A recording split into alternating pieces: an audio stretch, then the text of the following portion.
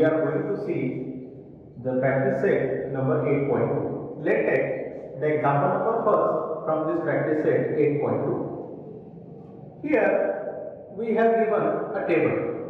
So for our example, we are taking one example, that is value of sin theta is given, that is 11 upon 61. And we have to find out the values of cos theta and tan theta. Now let's see how we can find out it. We know the identity, that is sin square theta plus cos square theta, which is equal to 1, to find out the value of cos theta. So therefore it is a one identity. That important formula which we already seen. So cos square theta, which is equal to 1 minus sin square theta. So therefore cos square theta, which is equal to 1 minus, here the value of sin theta is 11 upon 61, that is bracket square.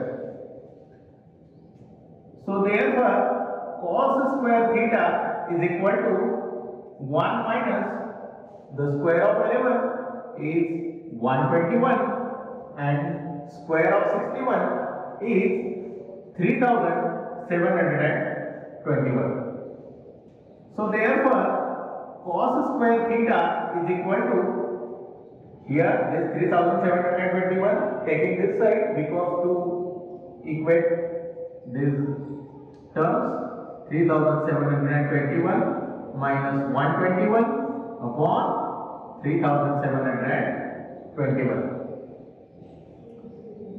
So therefore cos square theta is equal to, here taking subtraction, that is 0, 0, 6, 3, that is 3600 upon 3721.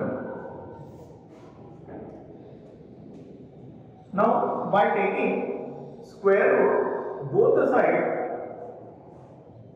cos theta is equal to, we know that the square of 3600 is the square of 60 and 3721 is the square of 61. So here the value of cos theta is 60 upon 61. So 60 upon 61. This is the value of cos theta. Now to find the value of tan theta. So we know that the relation of tan theta is sin theta upon cos theta. So therefore tan theta is equal to, the value of sin theta is 11 upon 61 and cos theta is 60 upon 61. So therefore tan theta is equal to 11 upon 61 multiplied by 61 upon 60. So 61 that get cancelled. Here the value of tan theta is 11 upon 60. This is the value of tan theta. So value of tan theta is 11 upon 60. In this way we can calculate the value of cos theta and tan theta. Here another example is given for you, so you can solve it by using this simple method.